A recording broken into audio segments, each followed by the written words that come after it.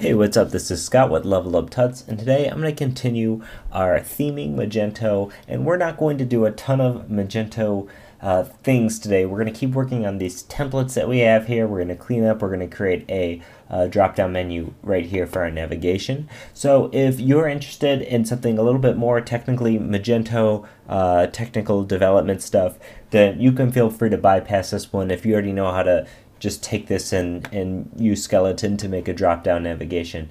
If you don't, feel free to keep watching. We're going to break it down for you, okay? So just like in the last lesson, we had a header.phTML, and we took that and we modified it to be using HTML5, and then we used that to use the Skeleton framework to get what we have here. So we're going to just continue on with that by editing the next file. So what file is this navigation? If we go to our header.phTML, this should all look pretty familiar because we've been in here. You'll see top links, if you remember, those are those links at the top, store language, top search, top container. At the very bottom here is this get child top menu. So I'm going to go ahead and guess, well, I don't have to guess because I know, but this is the navigation here. If you were to guess that this was your main navigation for your site, you could verify that by going to this file. Well, what file is this? Just like we noticed when we wanted to find get child HTML top search, we're doing get child HTML top menu. So there should be a top menu.phTML file. And let's go to our Finder to confirm this. Sure enough, in our, by the way, this is in the front end default template, the file structure, under page HTML. Sure enough, we have top menu right here. So just like we've been doing before, I'm going to copy this file and I'm going to put it in that our themes HTML folder, just where our header one was, just like we've been doing. So nothing crazy. There's probably better ways to do it than just dragging it, but for simplicity right now, that worked fine. So I'm going to open this up in Magento, or in Sublime Text 2 here, and here we have this file. Just to verify that Magento is getting this file, one thing you can do is you can just write test at the top of your file, and we can refresh here. We should see test pop in. Perfect. So it's exactly what we would think. This is the file that we're looking for.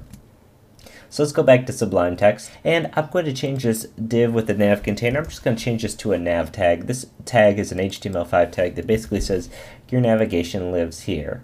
And this isn't for any particular unordered list of links or anything like that, but links that are relevant to your navigation of your site.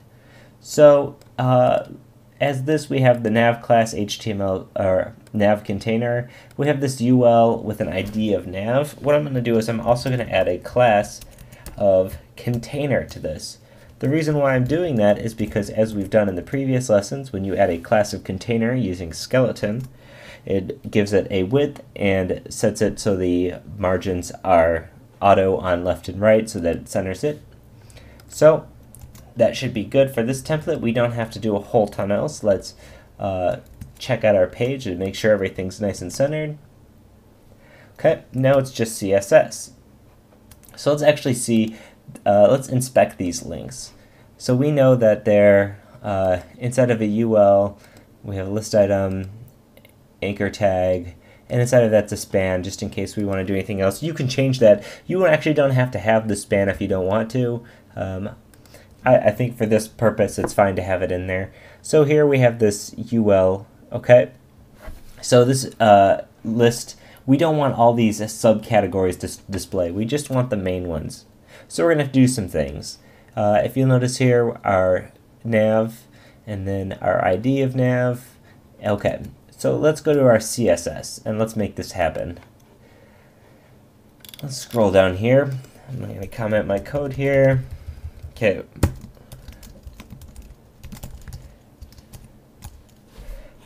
I'm actually going to put a main nav. It's really important, I'm sure I've said this before, but to comment your CSS in case anybody else is looking at it, keep it nice and clean and organized. So we're going to say nav, and then I guess the ID is also nav for the UL, and then we want to say any unordered lists inside of this navigation, we want these to be display none. And we also want our nav, ID nav, list items, we want these to be display inline. Okay, and now let's refresh this page. Cool, now we have these links in a line here. Let's add a background to this whole navigation area. And so now we want to add a color to the nav, so we're going to say nav with an ID of nav container. Let's make sure that's actually correct. Nav hyphen container. It's actually a class, not an ID. So it's a good thing I checked. Let's make sure spelling's all exact and everything. Okay, cool. So if we're here, we're going to add a background color of it's going to be 52473 or 763, and this is just going to be a darker purple. We're going to say all anchor tags within this nav container are going to be white. Okay, now let's save this. Let's check out our page. Cool. One thing is, actually I didn't get the right color. I made this the same purple color. Let's go back here. The color I wanted to use was actually 373142, although I'm sure you're not following along with these exact colors, so it doesn't matter. If you are, just know there's a small change there. Okay, so now we have this dark purple. Let's keep going with this. Okay, so let's add text decoration none. We're going to add a font size of, let's say, 1.6 ems, and refresh. Let's check this out. Okay, now let's add some margin in between these list items. I'm going to add a margin left, or I'm sorry, a margin right of, let's just say 15 pixels, and let's add some padding in this nav container. I'm going to add some top and bottom padding, so we'll just do padding, and here I'm going to add about 10 pixels of padding to the top and bottom. Let's refresh. Alright, looking a little bit better. I think I want some more margin here, and I want these to give us an underline when we hover over them. I also want to have the list item below it appear when we hover over them, because then it will function like a true drop-down menu. As of right now, we're just displaying these main categories. So because this is not a CSS tutorial, I'm not going to bore you with the specifics on how to make a CSS drop-down menu, especially if you already know.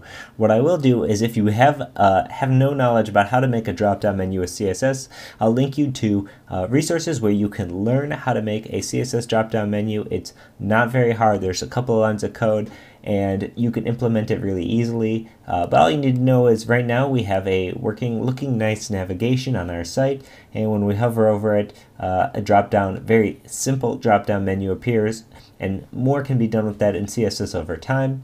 However, if you need resources to learn how to do that, just check out Level Up Tuts CSS tutorials and the resource I post in the video below on how to create a drop-down navigation using only CSS. So we have our nav all cleaned up, ready to go, and we're ready to move on to the footer. As always, this is Scott with Level Up Tuts. If you have any questions or comments, please leave a comment in the video or hit us up at Twitter at Level Up Tuts. If there's something you want to see in particular, let us know. If you really want to see how we made this drop-down menu, let me know, and I'll make another video specifically for that. As always, thanks for watching. Bye.